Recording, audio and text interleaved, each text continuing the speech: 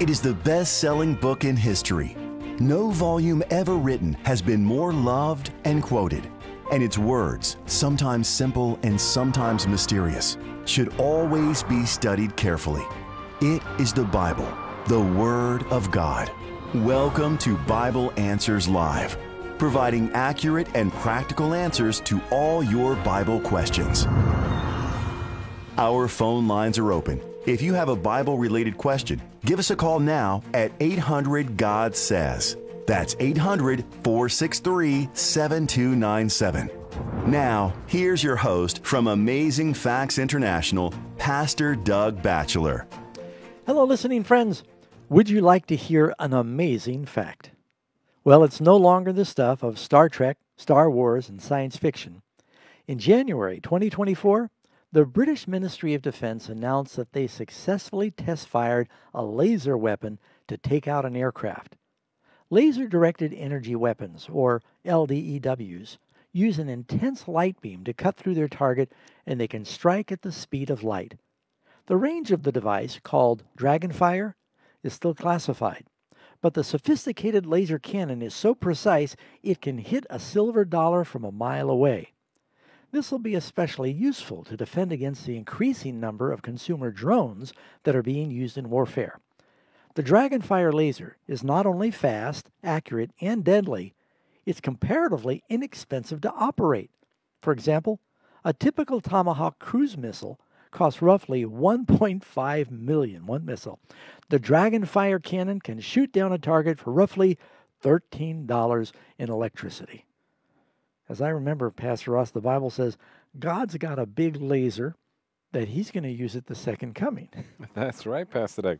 It's going to be a gloriously bright light, the Bible says. For when he comes, the wicked are destroyed with the brightness of his coming. Probably the verse that sounds the most laser-like is when you read in 2 Thessalonians 2, verse 8, "And then the lawless one will be revealed, whom the Lord will consume with the breath of his mouth, and notice, destroy with the brightness of his coming." Something bright happening there. It's kind of like when the sons of Aaron, Nadab and Abihu, it says, so fire went out from the Lord and devoured them. They went into the sanctuary, and evidently they were drunk, and they brought in strange fire, and fire came down like a laser. And then you also have that verse in Hebrews 10:27, speaking of those that reject God's truth. It says, but they can only look forward to fearful expectation of judgment and fiery indignation that will devour the adversaries, like those that are destroyed by the brightness of his coming. You know, I sometimes use the illustration that if you go out at night with a flashlight in the woods and you tip over a rock, you know, all of these creepy crawlies come out and they run from the light. But if you set that light up out in the field, the moths come to the light. So some run from the light and some go to the light. And when Jesus comes, everybody's either a cockroach or a butterfly. That's right, Pastor Doug. Actually, Revelation chapter 6 describes that. It says, the wicked turn to the rocks and the mountains. They say, fall on us, hide us from the face of him who sits upon the throne and from the wrath of the Lamb. So they're wanting to hide from that glorious appearing of Christ when he comes the second time. But for the righteous, they look up and say, this is our God. We've waited for him. He will save us. That's right. Well, you know, the Bible is clear about one thing. The world as we know it is not going to last. And everybody listening right now, even if you're in perfect health, you're terminal. These lives are short. And all of us will someday have our last night. And there is going to be a last night on earth. We need to be ready for the end. This life is to prepare for the life that lasts forever. And if you'd like to know how to prepare, we've got a free offer. We do. It's a book. It's called The Last Night on Earth. And this is a free offer for anyone who's watching or listening. All you need to do is call our resource phone line. That number is 800-835-6747. You can ask for the book. It's called The Last Night on Earth. We'll be happy to send it to anyone. If you're in the U.S. or in Canada, if you're outside of North America, you can just simply go to the website, just amazingfacts.org. There's another way that you can get the free offer, and that is by dialing pound 250 on your smartphone. Say Bible Answers Live, and then ask for the book by name, The Last Night on Earth. And, you know, throughout the program, Pastor Doug, we're going to give some other great resources for people. And once again, you want to keep those number. Keep that number handy. You can call. If you have a Bible question, our phone line here to the studio is 1-800-463-7297. And our phone lines, as they say, are open. If you don't get through right away, just stay on there and somebody will take your call as soon as possible. Well, we're going to start with a word of prayer and then we'll go to the phone lines. Dear Father, we are grateful once again for this time that you've given us to be able to open up the Bible and study. It is the most important book in the world. It reveals truth. And so we do pray for your guidance as we study the scriptures together. In Jesus' name, amen. Amen. First caller that we have this evening is David, and he's listening in California. David, welcome to Bible Answers Live. Hi. Hi, evening. My question tonight is, how long will the tribulation last? All right. Good question. Now, when we talk about the tribulation, virtually all Christian denominations agree there is going to be a very severe tribulation of some sort prior to the second coming. Jesus said that except those days be shortened, no flesh would be saved. He said, for then shall be great tribulation. And if you go to the end of the book of Daniel, it says at that time, this is Daniel chapter 12, Michael will stand up, the great prince that stands for the children of thy people, and there will be a time of trouble such as there never has been since there was a nation, even unto the same time. And many that sleep in the dust of the earth will awake. So that's the resurrection. How long will this great tribulation be?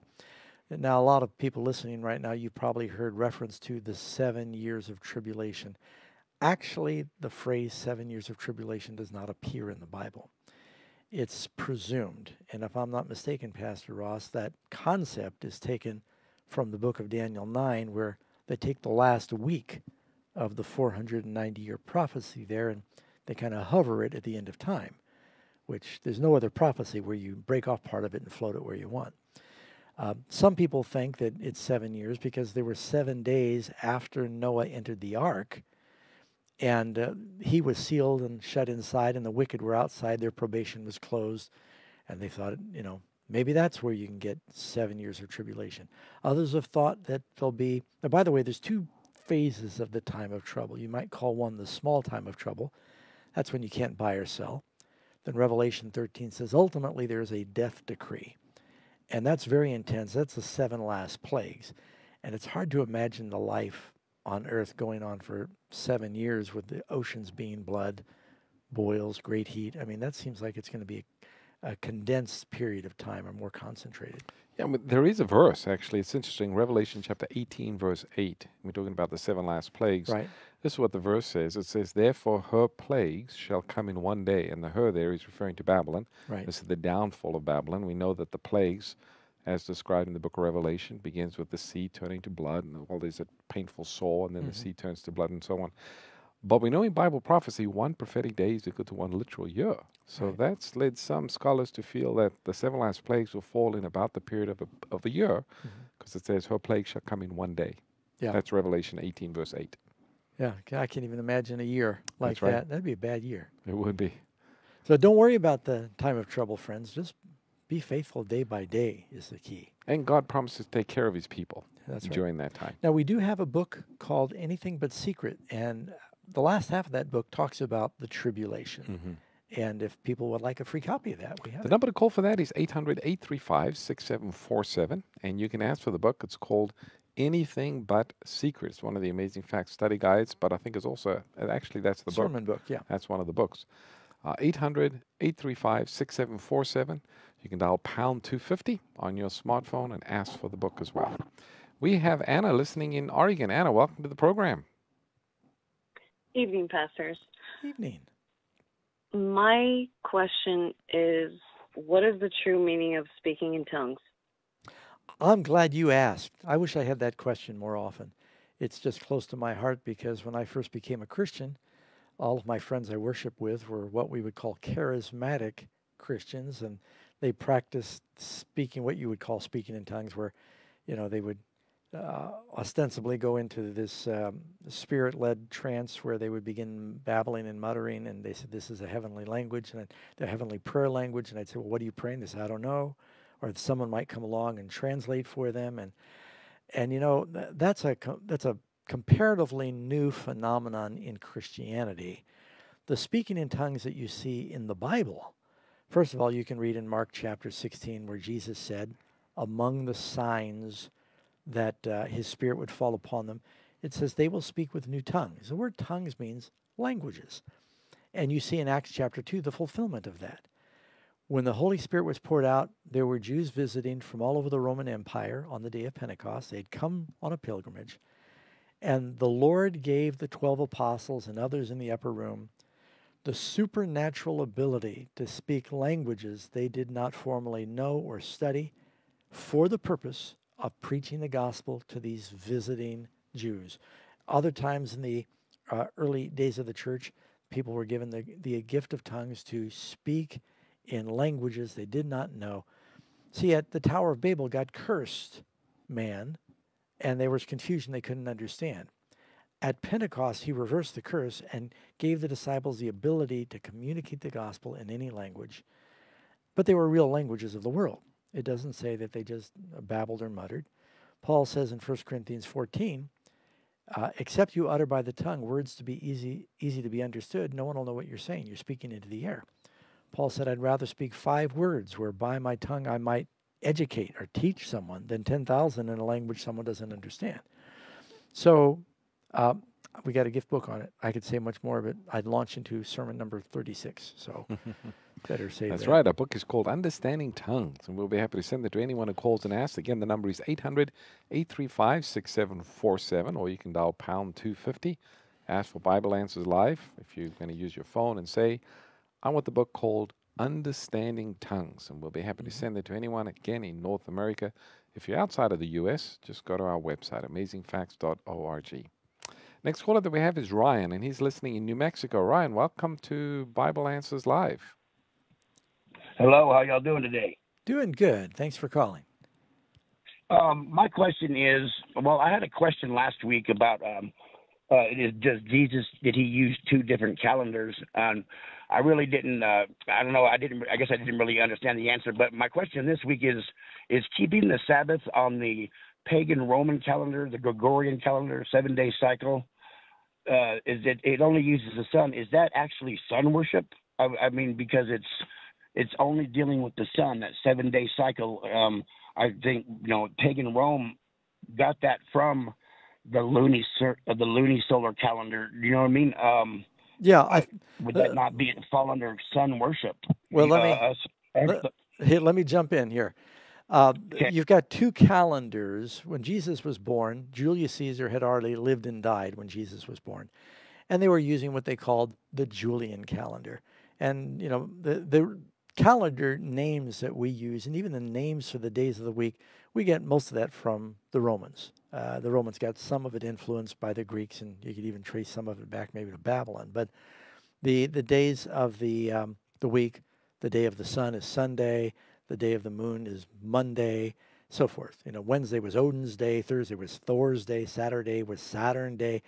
In the Bible, they never used any of the Roman names.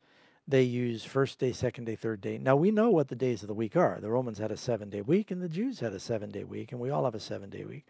The 7-day week of the Romans, the first day of the Jews was what the Romans call Sunday, or we call Sunday. And even in the Bible, we know Jesus rose the first day of the week. It's not sun worship if we're using a calendar for keeping appointments about what time of year it is for planting or whatever. What are you going to call the months? You can use the Jewish names for the months.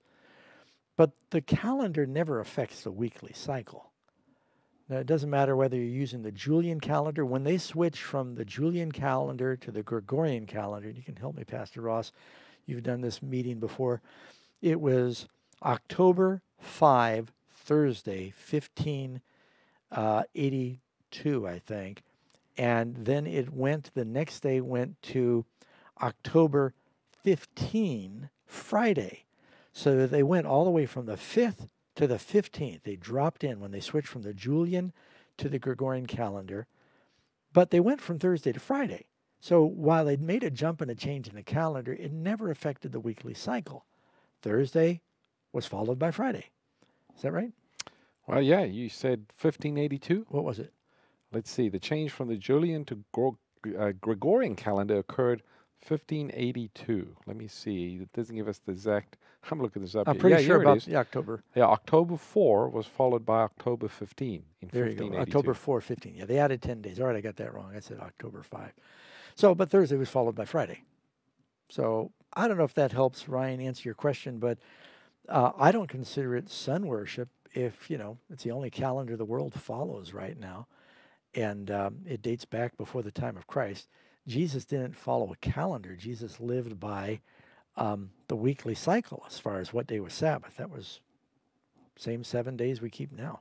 And different languages use different names, obviously, Yeah. for the days of the week. It is interesting, though, in a number of languages that the seventh day of the week that we call Saturday today is actually Sabado, if it's Spanish, yeah. or a number of other languages. Subbota in Russian. Yeah. That's right, It's, which connects to Sabbath day. the Hebrew. Yeah, very interesting. Okay, next caller that we have is Wade, listening in Minnesota. Wade, welcome to the program.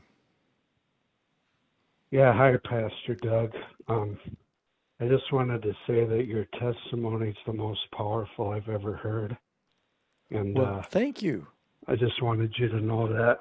But the question I have is about 2 Timothy 2:15, where the Apostle Paul talks about rightly dividing the word of truth. Is he talking about studying the Bible dispensationally, or what's he talking about there? Well, I think Paul's comment, and it says, be diligent to present yourself approved to God, a worker who does not need to be ashamed, rightly dividing the word of truth. Well, when you're teaching truth from the scriptures, you don't want to use goofy comparisons. I heard a pastor say once, you could find the verse that says, Judas went out and hung himself. The Bible does say that. And then you can jump to a verse that says, go thou do likewise. Well, that's not rightly dividing the word of truth, telling people that you're supposed to go hang yourself like Judas because you've patched together two scriptures. You've not divided it rightly. So dividing it rightly means comparing scriptures and themes with appropriate or similar scriptures or themes to teach a point, so that you're faithfully teaching things in context and staying with the essence of what the truth would be. We have a book. It's called The Ultimate Resource, and it's all about the Bible. It talks about how to study the Bible. We'll be happy to send it to anyone who calls and asks. The number is 800-835-6747. Just ask once again for that book. It's called The Ultimate Resource. It's all about the Bible. You can dial pound 250 on your smartphone and say Bible Answers Live, and then ask for the book by name. Thank you, Wade. We got Shannon listening in Georgia. Shannon, welcome to the program. Oh, thank you. My question is Psalms 1 through 3. It mentions David fighting against an unknown group. And what I wanted to know is if there's anywhere listed in the Bible that I can find out who these people were. You said Psalms 1 through 3? Psalm 60. Oh, Psalm 60 verses 1 through 3. Yes. Okay, and let me read that for our friends. O God, you have cast us off. You have broken us down. You have been displeased. O restore us again. You've made the earth to tremble. You've broken it. Heal its breaches, for it is shaking. You've shown your people hard things. You have made us drink the wine of confusion. Now, keep in mind, David did not write all of the Psalms. I think he wrote 70 of them, if I'm not mistaken, Pastor Ross. Some were written by Asaph, and some, maybe even Solomon, the Bible says, wrote some Psalms. When it says you made us drink the wine of confusion, it's interesting. It talks about the wine of Babylon in, is that Revelation 17, Pastor Ross? Babylon's made the nations drunk with her wine. The wine, yep. Revelation 17. And this could be an allusion to one of the many times the children of Israel were conquered because of their unfaithfulness by some surrounding nation. It doesn't say what that nation is. Oh, wait a second now. I take it back. It says... I wasn't reading the preface to the psalm. A mischief of David for teaching when he fought against Mesopotamia and Syria of Zobah, and Joab returned and killed 12,000 Edomites in the Valley of Salt. Yeah, I remember that was when Joab fought one group and he sent his brother Adonijah to fight the other group. They got kind of attacked from the north and the south at one time. And they look like, I think David is kind of pleading here for victory. But they won that battle. They did. Yeah. All right, very good. Well, thank you, Shannon. We've got Lee in Texas. Lee, welcome to the program. Yes, sir. Good evening. Evening. My question for the night would be, what does it mean by the man of sin will takes his seat in the temple of God? Is that in Rome or is that in Jerusalem? I think it's in Rome, because when it says that he sits in the temple of God, showing himself that he is God, of course, there is no Hebrew temple now, but Jesus said, destroy this temple made with hands. And is that John, what verse is that? I know it's the Gospel of John. Is that John 6? Destroy this temple made with hands, and in 3 days I will make one without hands. And it says he spoke of his body. The church is called the body of Christ. And the Bible says we are living stones built up to a spiritual house. So when you talk about someone sitting in the temple of God, showing himself that he is God, it's talking about someone sitting over the church, saying they hold some divine position. And many Protestants believe that's speaking of what the Roman pontiff did. John chapter 2, verse 19. Oh, Jesus said, destroy this temple, in 3 days I'll raise it up again. Yep. And of course, he spoke not only of his body, but he also spoke of the New Testament church. Yeah. And there is no place really for any person to sit and rule in the temple that was in Jerusalem. Of course, it was destroyed in 70 AD. But when you compare that to the church and, like you mentioned, the city of Rome, yes, there is a king that actually rules from that church, from that cathedral, which was never the case as it related to Jerusalem and the temple there. Yeah, the Jewish temple had no throne room. That's right. It just had a place for the ark. But you and I were in the Vatican. Right in the very heart of the church. And there's a big place for the throne. There is a between throne two angels. That's right. Okay, well, thank you, Lee. We've got Robert listening in Washington. Robert, welcome to the program. Hi, good evening. Evening. Thank you for being here tonight. Well, praise the Lord. We're glad that we can study the Word with our friends. Yes. As you might see on your note, it's a little bit different question than I had tonight regarding the history / Bible. I was discussing the second coming, the signs of the second coming with a friend, and regarding May 1780, the dark day, and then the falling of the stars. And she was telling me that, well, how do you know that May 1780 is the dark day? I mean, she was saying, well, there's been many dark days. There's been many times that the stars fell from heaven. So how can you pinpoint these two dates? Can you possibly help me with that? Yeah. Well, keep in mind that prophecy has a historical application. So Jesus, wanting the church to know when his coming was near, he would give major signs in history. Now, in Matthew 24, he said that there would be great earthquakes, that the sun would turn dark, the moon would turn to blood, the stars would fall to heaven. Those things have happened on a historic timeline in a very significant way. I mean, you can go to the encyclopedia or even on Google, and if you say, what was the day of the great star falling, it'll take you to, is it 33? 1833. Yeah. I think it's May 1833. Abraham Lincoln even comments on that because he saw it. It was quite a significant event. And when you talk about the dark day, that was something that's in the history books. And this is all happening. And then the Lisbon earthquake, that was maybe not the most intense, but it was one of the most widely felt earthquakes as far as its geography. That was 1755, yeah. The Lisbon earthquake. You know what else is interesting is the way Jesus mentions it there in Matthew 24. He talks about an earthquake. He talks about the sun becoming dark, the moon being as blood, and then the stars falling from heaven. And right around that time period, 1755, you have the Lisbon earthquake, which was felt, they say, on 3 continents, Africa, Europe, and even as far away as North America. Mm-hmm. And then you had the dark day, as we mentioned, in when was that date? That came a little later, 1780. Then you have the Leonid meteor shower in 1833. And all of these are announcing the coming of a day of judgment. And we understand that to have taken place at the end of the 2300 days in 1844, according to Daniel 8:14. So these are significant events that point to a fulfillment of prophecy. Right. And they understood that even back in those times. There's many historical records of when this day suddenly turned dark. People began to wonder, well, is this the end of the world? And when the stars fell, people were wondering, well, is this a warning that God is giving? So they understood the significance of these events. Yeah. And then, of course, these things are going to happen again in quick succession at the second coming. Because one thing that hasn't happened, it also says, and the heavens will depart as a scroll, and then they will see the sign of the Son of Man. So not only did these things happen historically to kind of wake people up and tell us we're marching to the end, and keep in mind, a day with the Lord is like 1,000 years. You look at the scope of Bible history, and it moves, slowly for our lives. But historically, we're nearing the end, but they're going to happen in quick succession right at the end of time also. Okay, thank you, Robert. We've got Will listening in Canada. Will, welcome to the program. Good evening, pastors.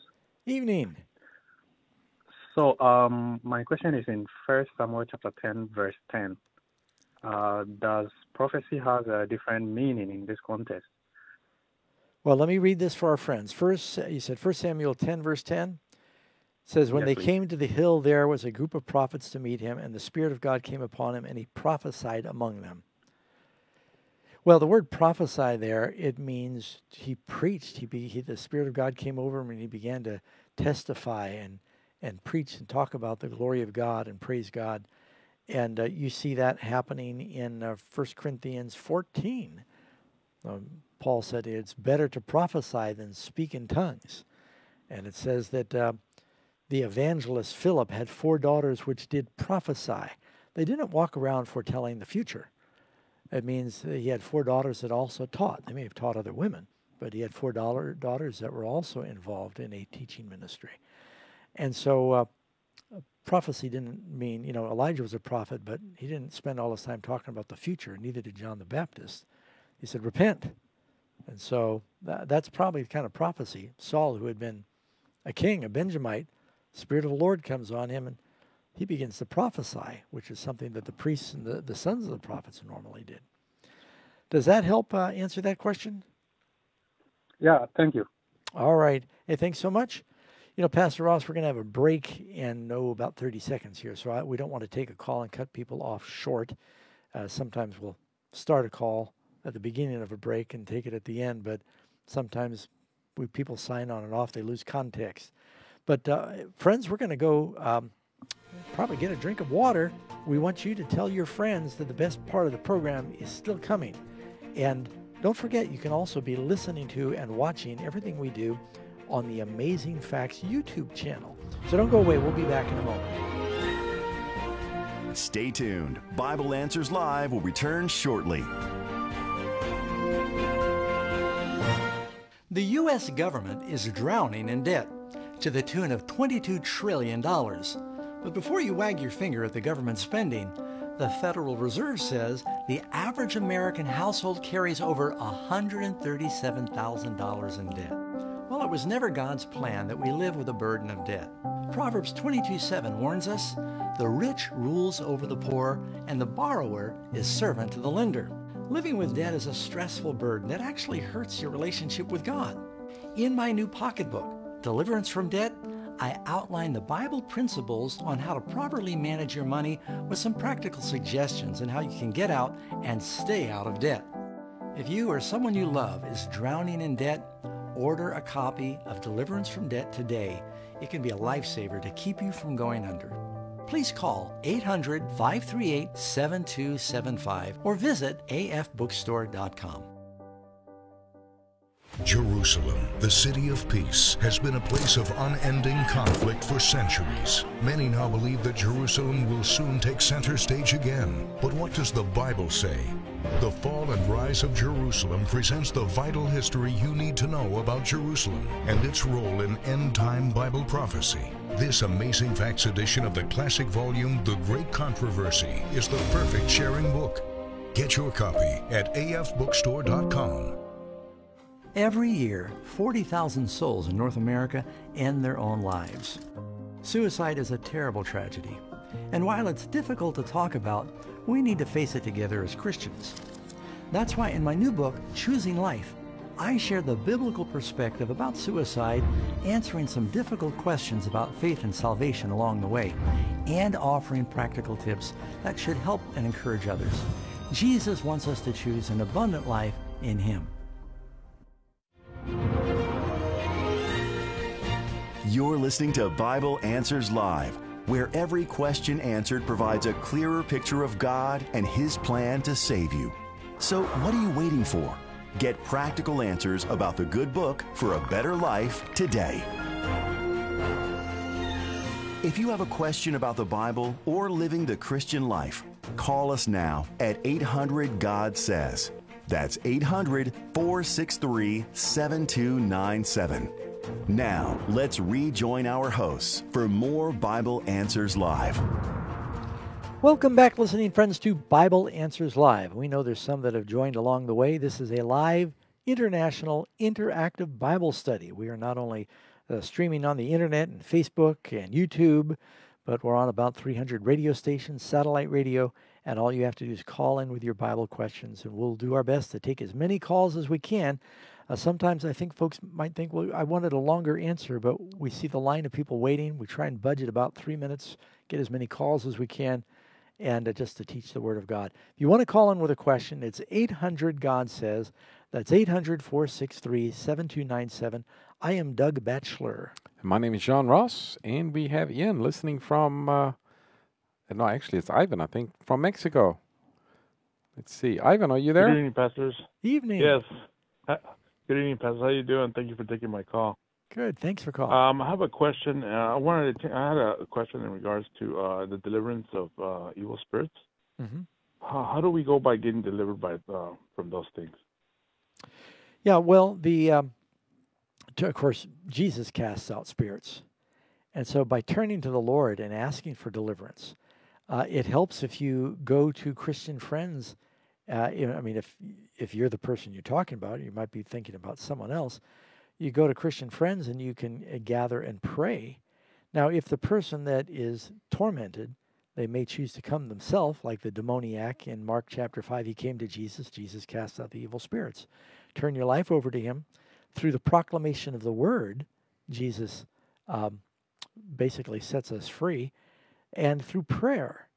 And so, sometimes the disciples would pray over somebody, and the evil spirits would leave them. And, it might be a battle that goes on for a while. Even Jesus, it says He cast 7 devils out of Mary Magdalene, and it seems to indicate that 7 times she kind of slid back. So it's coming through the turning to the Lord, through the reading and the proclamation of the Word, and through prayer. And if there is something in your life that is out of harmony with the will of God, maybe there's movies or books talking about the occult, or maybe there's things in your house that should not be there that gives a foothold to the devil or to an evil spirit, we want to get rid of that as well. So do everything we can do in our power, but ultimately deliverance does come through prayer. And like Pastor Doug says, the Bible says, where 2 or 3 are gathered together in my name, that's where I will be. So get godly friends or church members and unite in prayer and ask God to do something that, you can't do for yourself. That's right. Okay, thank you. Next caller that we have is Rebecca. Rebecca is listening in Washington. Rebecca, welcome to the program. Hi, thank you so much, pastors. I appreciate being here. Yes, how can we help you? Hi, Pastor Doug. I sent you the Ice Maiden's Kiss.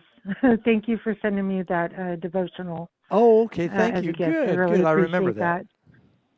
Yeah. And I just wanted to ask about in Proverbs, there's a lot of references to wisdom as she and her, and I've been asked by other people, not believers, why that is, and if Solomon is referencing the Holy Spirit. And if so, why would he be referencing as she and her? Proverbs 4:5-9, and then again down in 13. Well, he does both. So you're right. In Proverbs 4 and in 5, it says, wisdom cries out. But you go to Proverbs chapter 8, and here it not only says she cries out by the gates, but then you get down a little later and it says, he was with me in the beginning of his ways. And so I think the reason it's going back and forth is because it's trying to talk about a love relationship that we are to love wisdom. And so it kind of compares it to a marriage. You want to be married to it.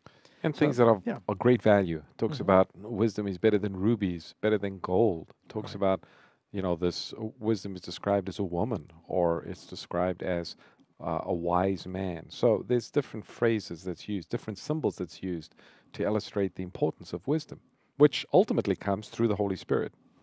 Yep. Yeah, and I'm also looking again in Proverbs 8. It says, I, wisdom, dwell with prudence, and the counsel is mine. By me, kings reign. So, I think Solomon probably is drawing on every beautiful analogy he can think of in talking about wisdom as something precious. Okay, thank you. We got Guy listening in Arizona. Guy, welcome to the program. Thank you for taking my call. I appreciate it.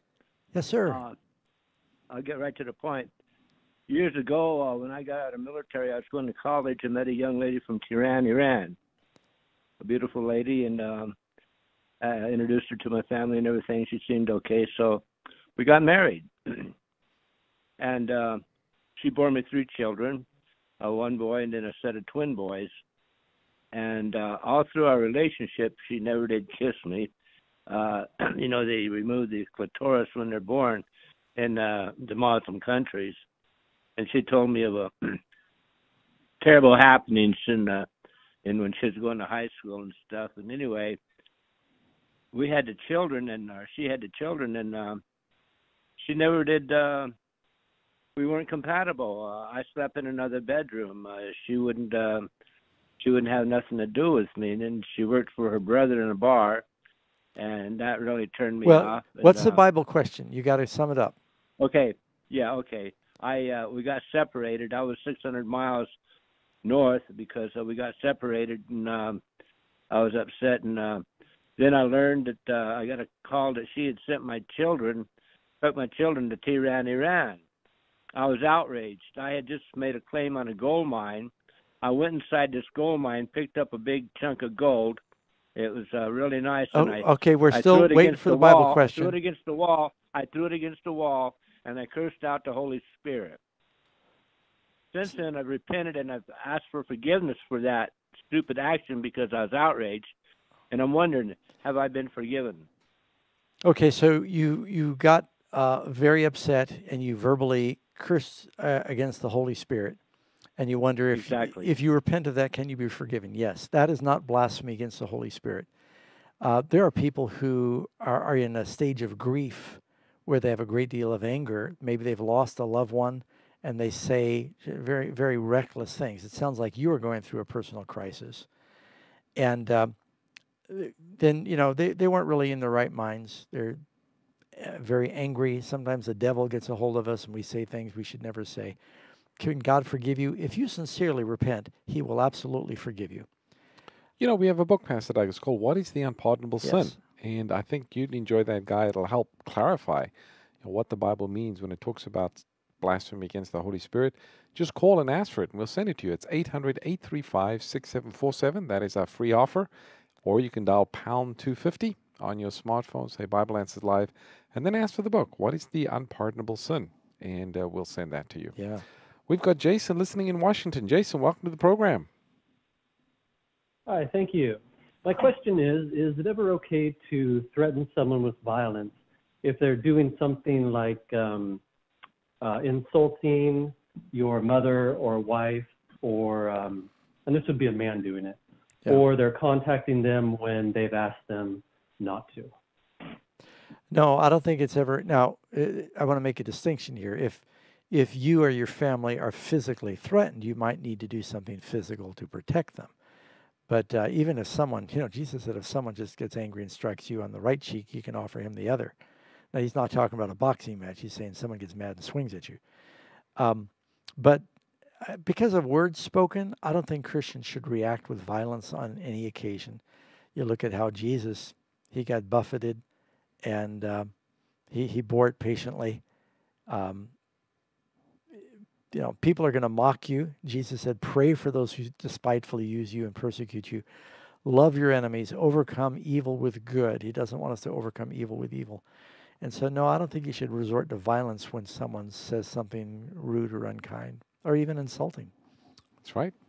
All right, very good. Thank you. We've got T listening in Virginia. T, welcome to the program. Thank you, and good evening. And just really quickly, your ministry is amazing, and I thank God for you all every single day. Oh, well, my question is, you're welcome. My question is it idolatry for a Christian to do the sign of the cross? Yeah, we know that a lot of our Catholic brethren, there may be some other churches, that you'll see them cross themselves at the end of a prayer or, at some moment of crisis. And there's nothing in the Bible that tells us to do that. That is something that I think kind of grew out of a pagan tradition.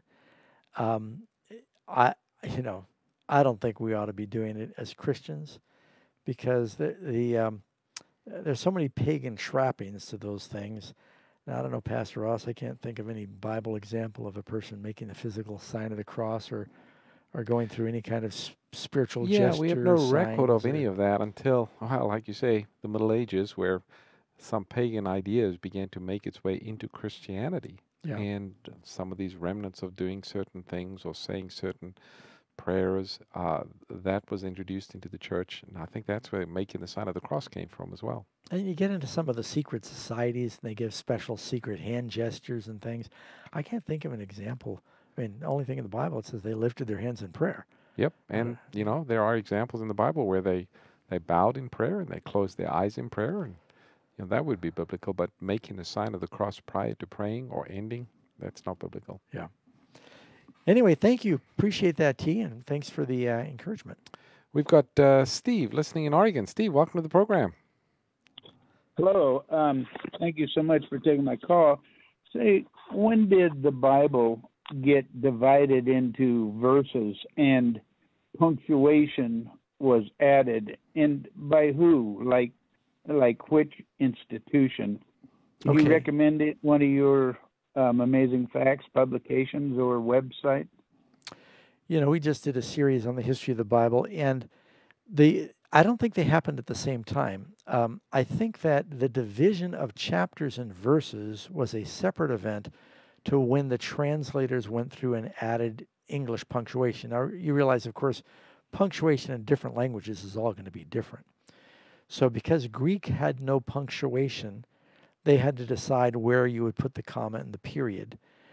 Hebrew had a different kind of punctuation. Their whole structure was different. They actually read from right to left. So the translation of the two from Greek and from Hebrew was different and happened at different times. The Hebrew Old Testament was translated to English before, I believe, Wycliffe got to the New Testament. And I don't know if he was one of the first ones to add punctuation into English. Yes, somewhat, but as far as the most known, I guess, punctuation wasn't until the 1550s. Okay. Just before the printing of the Geneva Bible, which was in 1560. And that's where more punctuation was added. And I think it was at that point as well where they began to clarify different passages with verses so that it would be easier for people to find if they were reading it together. So it really took hold when the printing press began to print and people were translating more and more stuff into English. There you have it. I hope that helps a little. We do have the book. It's called The Ultimate Resource, and it's all about the Bible. It'll give you a lot more information about the history of the Bible, how to study the Bible. The number to call for that is 800-835-6747, and just ask for that book. It's called The Ultimate Resource. Next caller that we have is Steve, listening in Canada. Steve, welcome to Bible Answers Live. Hello. Hi. Hello. How can we help? Yes, you're on.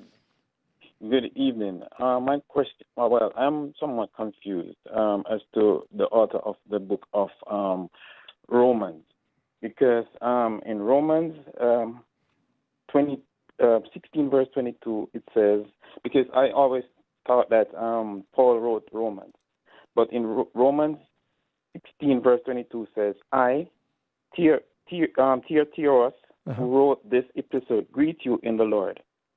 Mm-hmm. Well, yeah, Tertius was the scribe. But the dictation and the message is coming directly from Paul, because you go into the first. Paul had problems with his eyes, evidently. He talks about a thorn in his side, and of course he was struck blind when he first saw the Lord. But you look in the first verse in the book of Romans, it says, Paul, a bondservant of Jesus Christ, called to be an apostle, separated. So it's a message from Paul. Paul was, I think he was in jail a lot of the time, and he also dictated things to scribes. Sometimes Paul would dictate a letter, and he'd say, I'm signing this in my own hand. So it would be, he would authorize it, and he said, behold with what large characters I'm writing. He wrote very big. Paul, when he was being tried by the high priest, he called him a whited wall, and the guard said, you're going to say that to the high priest? And he's squinting and going, I didn't know it was the high priest. He couldn't see. So I think that it's just telling us that Tertius was the scribe, secretary, who wrote it out. And he sends a little greeting at the end in his own hand. All right. Thank you, Steve. Again, you might like that book called The Ultimate Resource. Talks about the Bible. Number to call for that is 800-835-6747. Jennifer is listening in New York. Jennifer, welcome to Bible Answers Live. Thank you. Good evening, and God bless you, pastors. Thank you. In Genesis 19, we read where when Lot was in Sodom and the angels came to him, he said they wanted to rape the guys, the angels. And Lot said he would send out two of his two daughters who knew no man. They were virgins. But in verse 14, we read where Lot went out to speak to his sons-in-laws who were married to his daughters. So my question is, if they were married, how could have been virgins at the time? Well, it's talking about Lot evidently had other daughters. Some of them were married. It doesn't tell us if it was 2 or 3. It uses the plural. So he had other daughters that were married. And it's interesting that just the contrast between Lot and Noah. I don't know if you've ever done that. Noah had sons, and he saved his family. Lot had daughters, and they married off. And Noah separated and stayed with the Lord, and Lot went down to the wrong city. And just an interesting contrast. But it's just basically talking about the daughters that were married, and the 2 youngest that were not married were virgins. And the ones who were married, apparently they were destroyed. Yeah, and it makes fun of his wife and his 2 daughters that were taken out. It specifically mentions his sons-in-law. Yeah. That mocked. They thought he was mocking. All right, thank you, Jennifer. We've got Kimberly in Nevada. Kimberly, welcome to the program. Hello. Hi. Hi. My question is also from Genesis. First of all, thank you for taking my call. But so in chapter 15, verses 9 and 10, when Abraham is making the covenants, yes, and it talks about the ram, the heifer, and the birds. My question is, what is the significance of the birds, and why were the birds not split in half? Yeah, well, typically the larger offerings were dissected. The birds were so small that, when sometimes when they butchered the bigger animals, they would divide it up and they would dissect them like that. The birds were so small, it was like 1 per person. They didn't divide them up. Mm-hmm. So I think that's the main reason. And even when they were drying meat, sometimes they dried in the sun, bigger sections, it takes longer to dry. They split it up so it'll dry more quickly. A little bird, you could just hang it up and it would dry, just salt it, like the fish. So, yeah, they didn't divide them. But they took the offerings from the poorest, is what the birds offered, to the richest, which would have been the heifer, and a goat kind of in between. Okay, thank you. We've got Chris listening in Alabama. Chris, welcome to the program. Yes, thank you. I just wanted to get right straight to it. Jacob married the 2 sisters. Yes. Has anybody ever thought that they might have been twins? No, because Laban, well, someone may have thought it, but Laban specifically says we never marry the younger before the older. It always talks about Rachel being younger and Leah being older. Never says they were twins. I think it would have mentioned that, especially since it does mention that Jacob was a twin and Pharez and Zerah were twins. But yeah, I think that delineates that Rachel was the younger. All right. Thank you, Chris. We've got Greg in California. Greg, welcome to Bible Answers Live. Good evening, pastors. Thank you for taking my call. Yes. Pastor Doug, I heard you speak Sabbath morning, and you were talking about the Holy Spirit, and you said to be saved, at the very end you said to be saved, you must be born of the Spirit. And so my question is are you born of the Spirit at the moment you accept Christ as your Savior? And if not, when are you born of the Spirit? Yeah, well, I think definitely when you accept Jesus, it's usually the Holy Spirit working in your heart that leads you to repentance. So the Spirit is working in your heart to just even bring you to the point of repentance and turning to God. And when you turn and give your life to the Lord, I think the Holy Spirit begins working in your heart. Definitely at baptism, because then you surrendered and obeyed and you've made that commitment, because it says, repent, be baptized, and you shall receive the gift of the Holy Spirit. And even Jesus at his baptism, he came out of the water. But you've got Cornelius in Acts chapter 10. He's baptized with the Holy Spirit before he's baptized with water. So you can definitely have the Holy Spirit, and I think most people are born again before they ever get baptized in the Spirit. That's what leads them to repent and to become have a new heart. So what do you think, Pastor Ross? Absolutely. Yeah. You know, Jesus said it's like the blowing of the wind. You might not be able to give a specific moment, but it's the Holy Spirit that works. The Bible says it's the goodness of God that leads us to repentance, to be born of the Holy Spirit. You know, we might not always be able to point to an exact moment. Some people can, very dramatic conversion experience. But for others, it's a gradual drawing to the Lord. Absolutely. So, all right, thank you. Thank you, Next Greg. caller that we have is Robert in Michigan. Robert, welcome to Bible Answers Live. Thank you for taking my call. My question involves two verses in the Bible, Matthew 12:36, where it says, but every idle word that men shall speak, they shall give account thereof in the day of judgment. And then another verse is in Romans 14:10, where it says, for we all shall stand before the judgment seat of Christ. And so I wonder how literal this is, and in that context, if it is literal, when will the redeemed person ever give account for anything? Because aren't they covered by Jesus? Well, yes.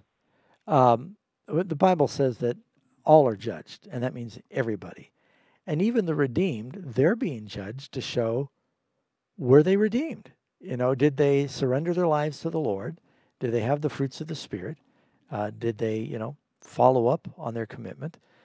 Now, keep in mind, for our friends listening, Jesus said that you'll give an account in the judgment for every idle word you spoke. For one thing, that means we need to be careful of what we say. But everybody here is doomed if there's no mercy, because everybody has said things they shouldn't say. So we have to trust in the Lord's mercy, or nobody's going to have any hope. And Paul is just warning us that there is a day where everybody gives an account. Now, for those that have repented and turned from their sins, we are covered and we are under the blood of Jesus and we are pardoned by his grace. Otherwise, we may as well just turn off the electricity right now and go home. This program would be useless. Mm-hmm. It's only God's grace that gives us any hope. You know, there's a verse that we read in 1 Timothy chapter 5, verse 24, where Paul says, some men's sins are clearly evident, preceding them to judgment, but those of some men follow later. Meaning that if we confess our sins, yes, they precede us to judgment, but those sins are blotted out. Our names are retained in the Lamb's Book of Life. But if we get it to the judgment and we haven't confessed our sins follow us, so to speak, and our names end up getting blotted out of the Lamb's Book of Life. Yeah. So you want to send your sins beforehand to the judgment that they can be blotted out. Good point. Great verse. Okay, thank you. Next caller that we have is Neil, listening in California, or Nell. Nell, welcome to the program. Hi, thank you for taking my call. I have a question. Should Christians invest in say the S&P 500, considering that there might be companies in there that, provide items that Christians would not take part of? How should a Christian invest? Yeah, that is a good question. At some point, every Christian needs to realize that you may invest in a bank. When you put your money in a bank, you are basically investing in the bank, because they take your money. They don't sit on it in a safe somewhere. They take your money and they invest in a broad spectrum of stocks. You're not responsible for that. You just, put in your money to bank, and even Jesus recommends that. For example, I don't want to support a tobacco or alcohol industry, but let's face it, every time you go to Walmart or any supermarket, they sell these things that a Christian shouldn't use. Well, I can't torture my conscience because of everything that a supermarket might sell. I'd never find a supermarket to shop at. And so when you make an investment, if you buy a mutual fund, fortunately now there are some where you could say, I want to buy, they call them a sin-free or an ethical fund. There are some funds that do not invest in the entertainment or the tobacco companies. But I wouldn't say that a person should feel concerned about investing in like the NASDAQ or the S&P. That's just it's like having your money in a bank. It's kind of a broad fund. I don't think we should speculate or gamble. Some people are trading every day. It's almost like gambling. But the Lord tells us that we should be wise in our investment. Don't bury our talent. Otherwise, he's going to say we're lazy servants. He said you should have at least put it in the bank so I'd get my interest. I hope that makes some sense, Nell. Thank you. Yeah, we're surrounded as Christians with these moral dilemmas all the time, Pastor Ross, where we've got to just pray God gives us wisdom. We make good judgment. But we also have to be able to negotiate our way through this world. Mm-hmm. For our listening friends, we sign off in 2 stages. We say farewell first to those listening on satellite, and thank you for tuning in. For the rest, if you stay by, we're coming back in a moment with our online rapid-fire Bible questions. God bless to the rest.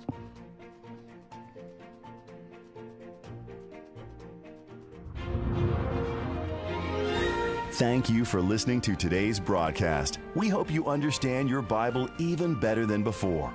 Bible Answers Live is produced by Amazing Facts International, a faith-based ministry located in Granite Bay, California. Hello, friends, and welcome back to Bible Answers Live. For those of you who have stayed by, we're going to take some of your email questions.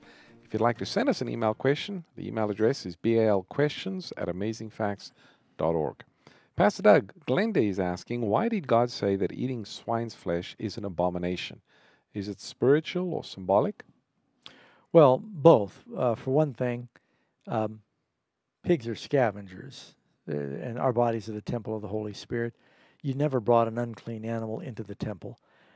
Secondarily, there's a command that they are unclean as food as well.